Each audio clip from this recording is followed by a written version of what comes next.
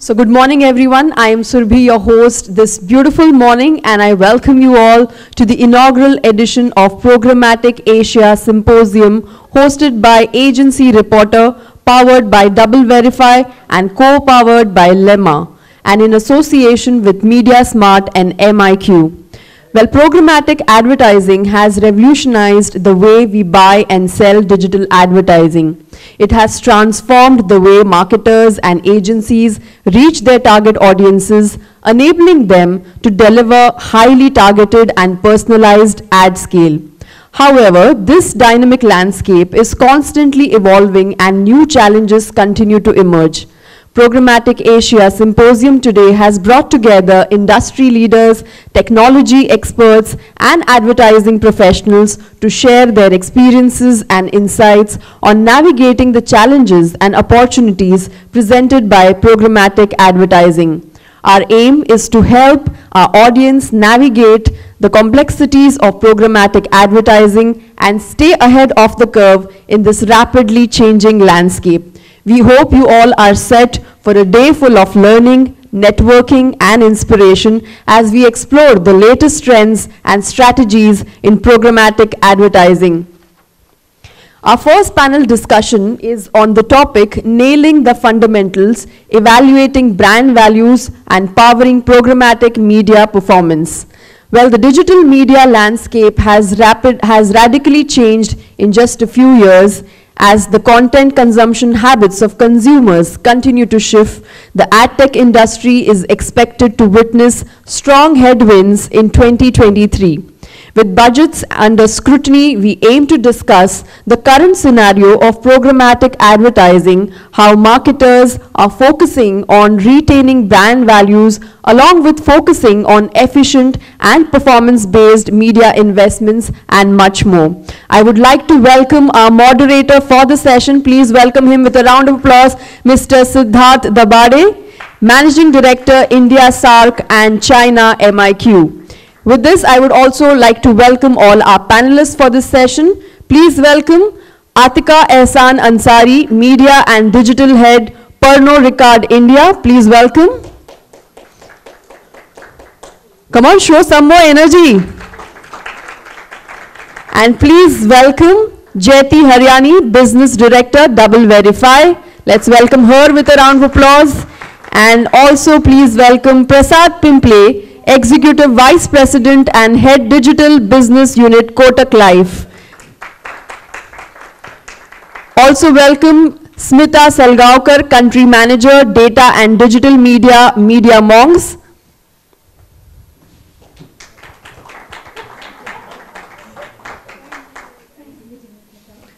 Welcome all our speakers, and over to the moderator. Thank you.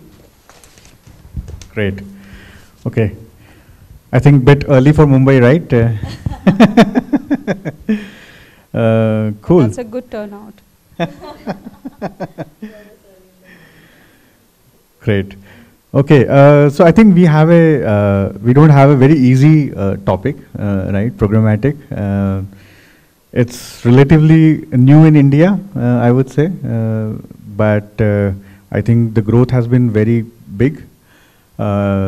It's also probably an evolution of the entire ecosystem, right? So I remember from the olden digital days, and now digital has become old, where there's so much of search and social happening, and then the ecosystem is getting bigger. A lot of more players are coming in as well, and we have started looking like other markets where there are more options on digital and so on as well, and there are also, most importantly, new channels coming in, right? And what I would say is that earlier it was very publisher-led or topic-led kind of marketing and campaigns. Now we are looking at more and more audience kind of logic as well, right? So that's a change which we have been seeing in the market. So probably the first question to Aatika. Pandemic played a very important role in changing a lot of digital landscape. So what adjustments have been made by advertisers, especially for programmatic in this time period? Yeah, good morning everyone, and thank you so much for being here. I think the pandemic did play a very important role. Resources were constrained, right? Most companies didn't know where we were headed with the pandemic, when there would be budget cuts. And in terms of consumers, we did see consumers moving towards a very, very specific platforms and doing, you know, specific things. Like I think there was a whole burst of Instagram and Dalgona coffee trends and more trends and more trends. I think what the pandemic forced us as advertisers to do was to look at where the consumer is, because it was easier to reach them where they are rather than saying, oh my God, this is my platform, this is what I'd like to do, and they need to come there. And I think it did impact programmatic because, like you were saying, at that point in time, I think 2019, early 2020, programmatic advertising was so led by platforms, so led by technology. There were, of course, some of us who were doing audience targeting as well. But it kind of forced us to sit back and say, okay, I need to be on Instagram and Meta. And because I come from a category that is only talking about experiences, right? I come from alcohol. I'm working for Pernod. I worked for Diageo at that point. For us, it was important to reach to our consumers and say, hey, it's very difficult, looks gloomy, but still have a good time. And Meta obviously got prioritized. But the other thing was that there's so much clutter, and that wasn't the only thing people were consuming. So for us, at that point in time, programmatic took a different shift, where we said that we will look at cohort-based advertising, people who are interested in having a good time, people who are interested in relaxing. Are there any cohorts that we can form on the various platforms available? Whether it was Google, CTV was just coming up then, but we were seeing a whole trend of, you know, people cord cutting and just sitting and viewing so much television. So we looked at audience targeting, cohort-based targeting, but very importantly, that was a time where we also whitelisted platforms, whitelisted content saying, I sell a Tanqueray or I sell Monkey 47, and I need consumers who are looking for mixability, who are looking for these kind of content. I'm going to whitelist those channels. I'm going to do cohort-based advertising in tandem with something else, in tandem with Meta, in tandem with CTV, in tandem with something else to make sure I ultimately reach the audience, my ads have viewability, and I'm driving brand recall. Because as a category, I'm not allowed to talk about my product. I'm talking about an extension. So for us, I think the pandemic make us look very, very hard at our investments across.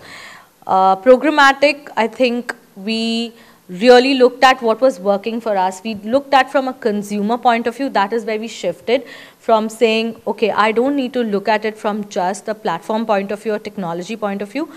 What the consumer is, what are they doing? And how can I reach out to them? How can I tell them my story? How can I make them my advocates? I think that's what happened to us.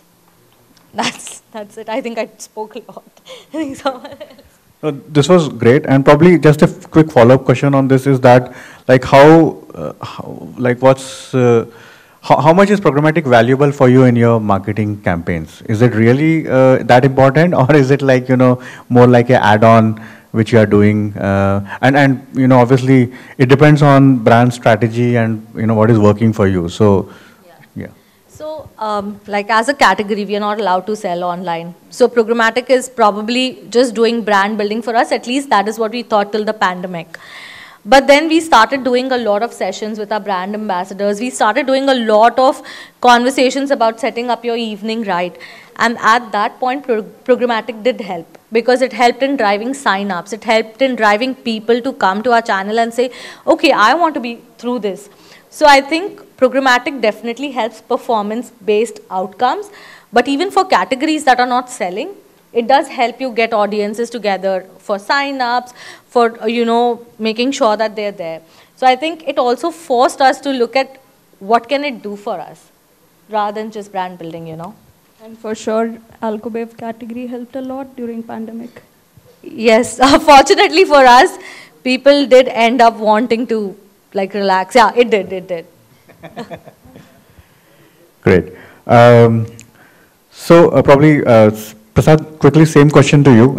Is programmatic really important for you, and how do you see it in your business? And also a few words on how did pandemic pan out for you, and what role did programmatic play? Yeah, so one thing which has happened during pandemic for a life insurance industry that people actually got serious about life, correct? People, generally what we think is we are like really immortals, nothing will happen to us.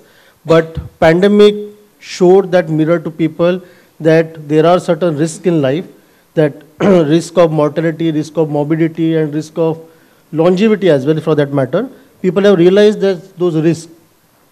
Now, when it comes to people's interest increasing in life insurance kind of a category because of a pandemic, that reflected into the search volume and everything. But what we have realized that our entire search volume was following the path of the COVID cases. So whenever COVID wave 1 came in, the search volume increased.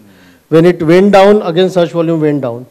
Wave 2, again it increased. So it was completely in sync with how customers were perceiving the risk. They were thinking short term. They were not thinking long term. They were thinking that, yes, now the wave has come in, let me just get into the life insurance right now. So that was the biggest challenge as a category what we were facing. Now from programmatic perspective, the one good part about it is segmented targeting. What you can do with programmatic is you have a brand story or you have a brand proposition which you want to communicate to each and every segment. You want to communicate it differently, correct? Even if my product is same, the way customers are perceiving that product. Someone who is younger, he will pursue term insurance for a shorter period. Till the time I have responsibilities in my life, he might not go for a longer cover and a longer sum assured. So a separate solution has to be given and a proposition has to be adjusted to it. So that particular part during pandemic, it really helped us to segment those propositions and go to the segmented target and build the awareness for term insurance further. Though it was mimicking the entire curve for COVID cases, it also helped us to bring the entire new set of consumers into life insurance. We were not even thinking about it. So that's how it worked for life insurance as a category. Great. Smita, so I think you obviously come from the practitioner's side. So a lot of evolution in the programmatic space in recent years. What are some of the key challenges from a market and client satisfaction perspective which you see, and how should programmatic evolve or how it has evolved to meet those challenges? That's a very, very, very vast question, and I'll take us a decade back, I would say. I've been with programmatic for over a decade now, right when it was called RTB, and it was used predominantly for retargeting. But I think during the COVID period or the lockdown periods that we are talking about, while the concepts were creeping in of programmatic, it became mainstream. It became the norm. That's what's powering digital right now. So it's no longer a channel that we would use. It's actually something which is powering our media buying practices, our audience thinking, customer-centric marketing. All of these concepts are now powered by programmatic. So having said that, one good thing that happened for the industry of programmatic during COVID is the massive adoption that happened across all advertisers. That's also because the first thing to stop during COVID period was advertising, right? Everyone paused on, showing ads everywhere, and quick results were required or expected out of agency partners or partners such as us, that how should we leverage what we have right now, because there's no sales happening. The concepts of essentials emerging very soon. And by the way, Alcobev did become essentials. So from that standpoint, now we have to quickly think about what we have. There's no sales happening. There's very little marketing budgets. What should we do about it? So everyone started introspecting. What data do we have? Start looking at the audiences who have historically related with us. What are the trends in this hard time where we should actually use this budget and actually diversify what we have right now to be a little more topical. I feel all of these concepts were powered by programmatic because it allowed us to actually look at those concepts, our own audiences, and understand them a little better. Concepts like D2C, wanting to reach out to consumers directly by brands, concepts like CDP, all of these things, hyper-segmentation, segmentation, relatability, all of these things right now are being at the center of digital marketing today. So that's one thing that I really strong about the changes that have happened to programmatic over the COVID period. In terms of how it's evolving, it's ever evolving. It started off with, like I said, real-time bidding, just automating how ads are bought and sold, versus now getting into all sorts of concepts. All of us are leveraging it, including transparency when we talk about quality of media, to making our media dollars work a little harder. Concepts like tech investments, or parting ways from direct ways of media buying in terms of being blind, versus how should we choose our inventory a little better. Why? Because our audiences look in a certain manner, their persona is a certain way, we can find more such users on certain things. So everything is way more calculated, and the efficiency that programmatic is bringing in terms of execution, in terms of reaching out to these audiences effectively, collecting that data, reading it furthermore, and designing the next round of communication, all of these concepts I feel are very heavily powered by programmatic. Great. Jaiti, so, I think one of the challenge which has been with programmatic for some time associated is brand safety and ad fraud and related stuff, right? So, and I think obviously DoubleVerify has been focusing on this. So what's your take on these challenges? Where are we on it now, and how is it going to evolve from here? Sure, I think first I'll just say that my takeaway from today's session already I know is that in pandemic we were drinking our lungs out and we were buying insurance to save our lives, which is such an irony. Or to answer your question, Siddharth, I think brands have been the most vulnerable today on the digital media, right? The end user has been empowered by social media platforms. One Twitter tweet which talks about how a brand wrongly positioned their ad in a content that was not as per the guidelines immediately means that they could abandon your brand, right? Your loyalty is at stake. We ran a case study recently at DoubleVerify where we realized that almost 87% of the users believe that it's the brand's prerogative to ensure that ads are placed in a environment which is as per their guidelines, as per their ethos. So now with spends increasing on digital programmatic, automatically these media budgets are more susceptible to brand safety and fraudulent incidences. So how do you overcome this challenge? This needs to happen at the very impression level itself, right? I think we most often focus on performance KPIs, but what we don't realize is quality of the impression plays a very critical role. So at the bid level itself, you have to identify your fraudulent impressions. You need to identify the environment in which it's going to be served, and you need to only accordingly win those bids. And we've realized as a third-party measurement platform, it's very important for brands and advertisers both to be in an environment full of transparency and constantly having measurement. Today, third-party walled gardens constantly try to grade their own homework. So where we come in, we say, okay, let's create a common definition for advertisers. So tomorrow, if a planner wants to understand where they need to park their monies more, where it's more fraud-free, where it's more brand safe, there has to be a common definition for it. Great, makes sense. Aatika, coming back to you. Programmatic campaigns have played a role in your marketing. And so how do you see the role of data and tech, in programmatic campaigns? How do you ensure that programmatic is aligned to your marketing goals? Because it's not an easy channel, to be honest. So just taking on from what you said, I think for us or most advertisers, the most important thing about programmatic is having a brand safe environment. And that's the reason I was talking about shortlisting or whitelisting channels where we really wanted to be on, or content and such stuff.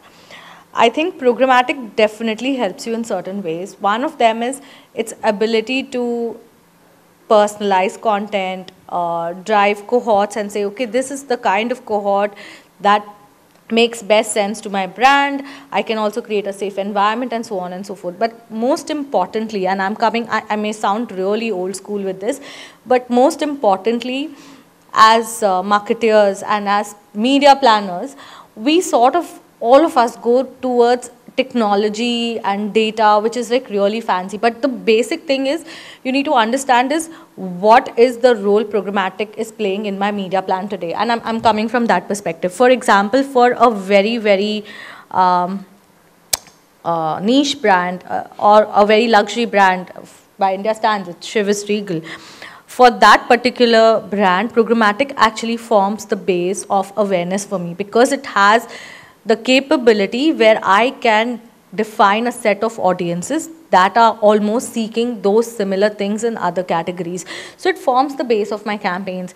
And of course, I layer it with data and technology to make sure that it's the right environment that I'm reaching my consumer at. Like she mentioned, that consumers today hold us responsible to where they see us and how they see us. I, of course, use technology to ensure that there's not a lot of invalid traffic, that there's not fraudulent stuff that I end up paying for. So those are the checks we end up doing. And then leverage it with another medium, maybe an out of home or an event and so on and so forth. But if I were to reverse it and go to a mass brand like Royal Stag and a boombox event, programmatic is used to sell tickets for my event. So I think the most important thing as marketers is going back to the drawing board, and like this session is talking about fundamentals. What role does a platform play in your plan? And it doesn't have to be programmatic. Of course, programmatic has the beauty of targeting, of giving you cohort-based advertising, of giving you a performance that no other platforms would. But just establishing that role, agreeing to a KPI and tracking it within that is, something that we are very, very clear about as a company. We use it, but it is very specific in its role. Because otherwise, it's like the latest shiny thing, right? Because we as marketers tend to like follow, right? Oh, this is the latest shiny thing. Let me run behind it. Let me catch it. Let me own it. But I think having that clarity of thought that what is the role it's playing in my plan, what do I expect it to do for my brand? I think once you have those things very clear and a KPI attached to it, it becomes easy. It also makes our lives easier in terms of what tech and what data capturing do we want. Because if I'm selling tickets, ultimately I want a conversion at whichever platform. And if I'm looking at using it as my lead medium to build reach, I am looking at awareness for my brand. So I think that is very, very important. And programmatic is a beautiful platform, but I guess establishing its role in the various brands that we have would be very, very critical. If I could also just add to that, you said something very beautiful, that it's when people just get into programmatic without lack of knowledge of it, because there is so much that's ever evolving in it, so you have to constantly keep updating yourself, keep measuring it. It's not a one-time setup. So you could probably think many times we have advertisers tell us that, okay, as a third-party measurement platform, we want to evaluate the publishers, but it doesn't end there, because your most publishers are UGC content. So you need to always keep measuring it. You have to keep optimizing it. You need to understand which platform works for you, which device, which probably, like she said, it's programmatic is no more limited to digital today. Out-of-home ads is something which I see the next big thing after connected TV. So you need to just look at it as a medium that's making your life easier. At the same time, it's actually on a huge impression count that you're bidding on today. So you have to even be more careful when you're doing it. Yeah, and totally agree. That's the beauty of programmatic, right? A lot of traditional mediums, which we couldn't measure in real time, we are able to measure it today, whether it's CTV, whether it's digital out of home. And it gives us the power, it empowers us as marketers to evaluate whether this combination works for a particular brand or segment or not. And I think that's the beauty of it, to look at it from a point of view of saying, these traditional mediums, I couldn't measure it. I could not get the ROI on them, and today I can, because I know the amount of people viewing it or taking an action with it. Yeah, and I think objective is clear, right? If it is awareness, then it is awareness related KPIs we are talking about, right? And then that's where you go and measure them. So I think similar question, Prasad. So what role does data and tech play for you when you are doing programmatic campaigns? And the whole debate of branding versus performance for programmatic, right? How do you see that? So if I talk about data and tech, yes, it has played a very important role in overall marketing ecosystem when we talk about, because without data, if I don't capture data correctly and I don't analyze it real time, and after analyzing it, if I don't use those insights in my campaigns real time, then the entire fun goes out of it, correct? So from marketing perspective, yes, data and technology definitely have played a very important role. In fact, from programmatic perspective, what it has enabled is a full funnel marketing. Earlier, the challenge with entire funnel marketing was too many platforms into it. If I'm doing a separate display campaign, I really don't know how many have viewed it, how many have clicked it, how many have actually landed onto my page. After they have come to my page, GIS captured it, I had everything. But remarketing was another challenge. That where exactly that same customer is going after that, and how do I remarket to him was a challenge. But moment this data technology and programmatic, the entire ecosystem has got built, at least from the display and video perspective, it is enabling us to do that entire top of the funnel awareness, to in mid funnel in market audiences, to low funnel lead generation, to entire chase marketing when customer has given the lead, because insurance is not a product which is bought over the counter in one single instance. It takes some time. So chase marketing part, so entire funnel which customer is taking to purchase the product has come into the control of marketer. Yes, there are a lot of challenges still we face when it comes to programmatic and the kind of audiences we get, but it has given a lot of power to marketer. The second important question what you asked was about brand versus performance, correct? So when you take the approach of full funnel, that that question becomes more objective oriented than brand versus performance. See, because normally what happens that, yes, most of the BFSI brands especially have become ROI driven and hence have become performance driven. But at the same time, each brand knows that the kind of convergence or kind of final output what we get from an organic visit to our website or a direct visit to our website is far more than any other campaign we do, because customer has experienced our campaigns in the past, they have showed some interest, and now they're on their own coming to the website, definitely conversions increase. So every brand knows that at one end, performance campaigns are important for your real, near-term goals, which is immediate ROI. But if you want to build a brand and get a sustained website visits, a sustained customer inquiries on their own, which are going to convert better than any other campaign, the brand building, the long-term view over programmatic, that will definitely come into picture.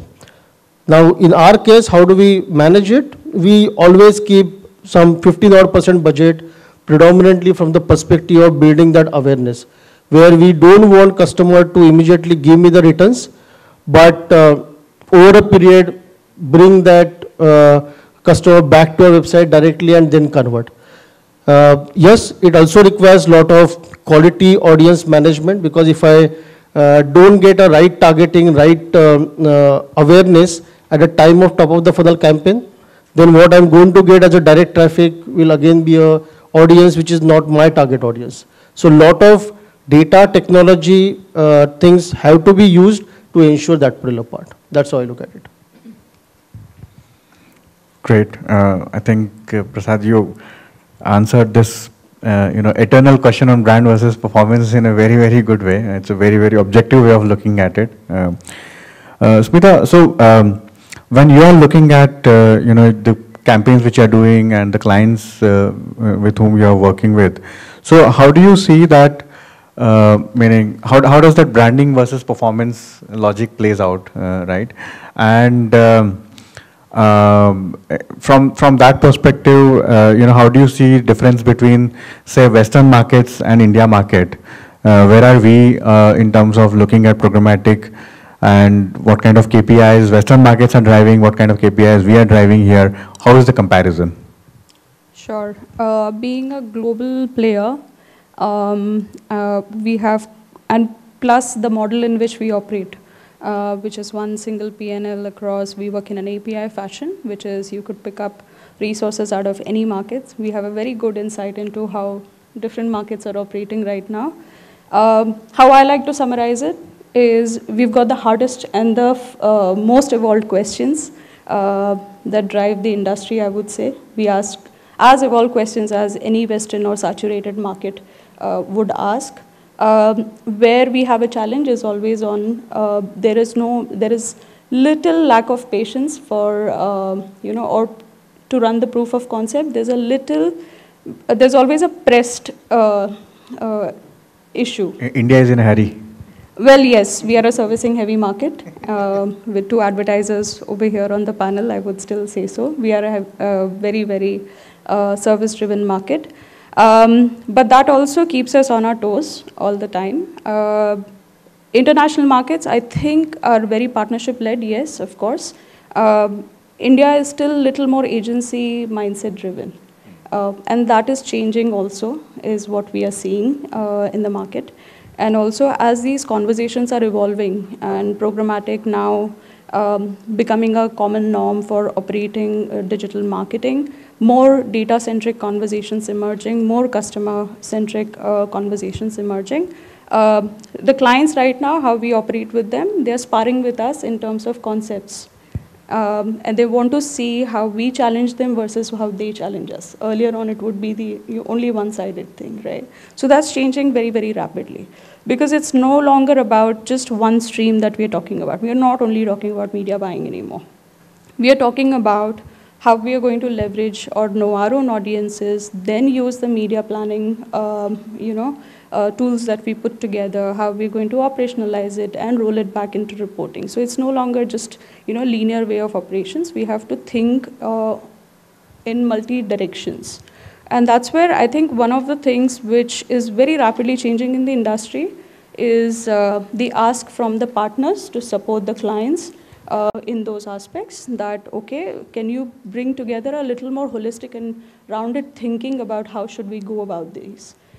Because we also as clients, we don't know as much as you guys know, right? Yes. Because we are also learning and we are also trying to quickly evaluate what you can get us on the table and how we can implement it in our larger environment. I think that's something that we as advertisers look up to you guys to bring that change for us. And of course, you're right when you're saying it's very agency facing. But as clients, because right now most of us work for global conglomerates, and they, our counterparts across the world, are able to do this in a partnership-led model. And I really think as an industry, you guys, I think a lot of your role is just educating us, just helping us find that right fit, and that is majorly why I think you guys feel so challenged all the time. I don't know whether I should use this forum to say that we are sorry, but that's the only hope we have. Wow. So that's changing rapidly, and especially, like I said, the ask is now not linear. It's about a partner who can help the clients out in their nuances. Like if I have to even talk about Alco-Bev category, India is way more stringent in terms of advertising on Alco-Bev. You have to think about surrogate. You have to think about a lot more other channels because it's not mainstream. So you guys are, I would say, opposite side of spectrum, where Prasad deals with whole host of data, which is so critical and so PII driven, and there is so many guardrails around it. On the other side, you have no data to work with, or you have to harness data in very different manners, right? Yeah. So there are two different academies that we are seeing over here. The approach required for it, the methods required for it are very different, while the tools that we have accessible remain the same. Yeah, just for the benefit of the larger group, because I'm an alcohol marketer for almost 8-9 years. We advertise extensions in India, not surrogates anymore. Yes. So I'm just making sure that I'm doing my duty as an alcohol marketer. Yeah. So that's what I would like to say. Yeah, no, and I remembered a funny incident. So we were speaking to a Singapore counterpart. They were saying, "Yeah, we are doing performance campaign for this advertiser." Okay. Great, and we are meeting the KPI. Everything is going great. What's the KPI? Site visit. And for us, it's the second bottle that is opened and finished. I said, okay, site visit. We're just landing on the page. Oh, okay, good. That's such a beautiful world. Great. So, Jaiti, in terms of programmatic. How do you see the future evolving, right? Because there are so many new channels coming in. There is a lot of focus on data and data science here. Things like CDP also will play an important role. So cookies are going away. That's another big thing which is going to happen. So how do you see programmatic landscape evolving from here? See, programmatic is here to stay and it's here to grow at a very rapid pace. According to me, where connected TV is today, very soon we'll be hearing about digital out of homes. I think the advancement of it is very, very fast. And I'm hoping that this newcomer of media will actually leverage, like you said, and benefit out of the cookie-less depreciation in the future, because their methodology of targeting audiences goes beyond it, which I think will also create a center stage for contextual targeting. So it solves for 2-3 things which are very much in the near future. We've been hearing about cookie depreciation for the longest time, and now advertisers are coming to us and even talking to us about how can I reach my users without and securing it from the future threat that they have. So understanding your audiences across whichever platforms they are is the most important. Don't look at programmatic as just a way to buy, but look at it as a medium to solve for across. And with programmatic, I think it only empowers you more as a brand. Don't look at it just as be it branding or performance. It can solve for across. What's important is, I think 3 new additions that we have to make. We already talk about right audience, and we always talk about the KPIs. We need to now understand to create the right bidding strategy with the bidding budget and constantly keep measuring it. So just pay. You have to pay. It's a basic right of an advertiser to pay for the quality impression. So these 2 things, I think, will play a very critical role in the future of programmatic. I think I can chip in a little bit more over there. As a company, as Media.Monks, we did a survey when this topic was like super hot last year. And of course, some certain key platforms had announced a release date or change date. So we've done a survey across Asia Pacific, where we had 200 marketers participating in this survey, precisely asking that what are their concerns, or for that matter, what is their readiness for the privacy changes that are going to hit the market. Most of the response actually concentrated on the fact that they don't feel they're ready, or they don't feel they're equipped with what should they do, what is a playbook for them to straddle across this change that's going to happen. How does it change marketing? The other part of it is from a marketer perspective and consolidating all the responses, we realize that this is a phenomenon that's going to hit the most in the performance marketing sector. Because there's no remarketing, there's no retargeting as crazy as we do it today. We can't do it, it's going to be a blind model. And that's what's going to propel, and that is propelling a whole lot more brands to start thinking about how can we talk to our consumers directly. That's where D2C efforts are going up as we speak. And also data has taken the center stage while thinking about digital advertising. So from that standpoint, that's where I think the conversations go in. A whole lot more. Everyone went through, and everyone is going through digital transformation of some sort in their organization. Everyone will become a transformer by the end of it. But the good part of it is all you need is a step-by-step approach, a partner who can guide you through that journey and help you out with the ABCs of how do we go, and we're not jumping the gun from being like absolutely nascent to thinking about doing something which is multi-moment and losing the entire hang of it. Because we do get a lot of clients, and I'll be very, very open about this. We do get one-line briefs saying that I want CDP. And when we start asking questions about why do you need CDP, there are no answers. There's just a wish list of saying I want to start off a CDP, but there are a whole lot more steps one has to take before you can make a huge investment like a CDP. It's a principle, it's a concept that's going to run your entire company's audience-centric thinking. It needs a whole lot more homework before we come to a stage where we talk about CDP.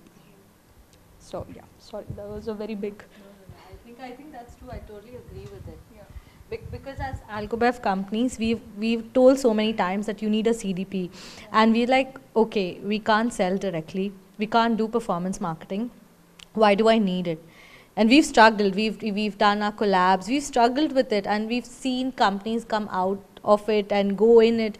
But I think that clarity on why do you need it, what's the purpose, what's the role it's playing in your marketing. And it's like people like you guys who will actually come back and tell us, because otherwise it becomes like I'm saying, like the latest shiny thing, I need to have it in my basket. Sometimes you don't need a CDP.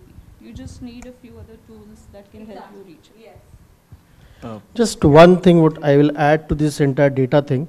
Currently what is happening, a lot of data is available, correct? Which is more about the demographic data as well as the data which is transaction data. And this is the demographic and transaction data, we end up doing the targeting. And core of programmatic platform is all about creating that segment and targeting to that particular segment.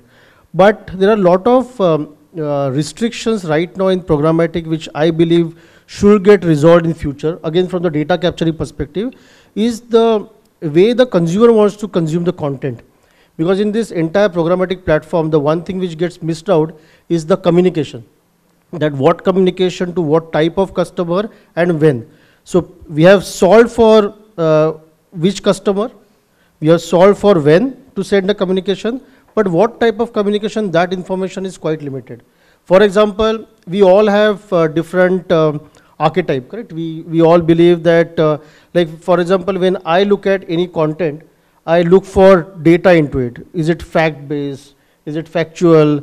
Some infographic into it, because that's how I am, that's how my mindset is. So if I receive the communication content which is opposite of it, which is pure emotion-based communication, it might not appeal to me. And though I am targeting the right audience, I am targeting at the right time, it's not going to yield me the right benefit right now or the ROI right now, because my communication is not appropriate to his content consumption pattern. So next, for programmatic, for this to flourish further, because core is targeting segmentation, I would like to have more variables around that particular part as well. Apart from CDP is more about what data I have, the first party data, and how do we use it, which is a better connected data ecosystem kind of a thing. But something outside my ecosystem, how do I create that for the consumption, for marketing campaigns? I think that's where the trend should change. Great.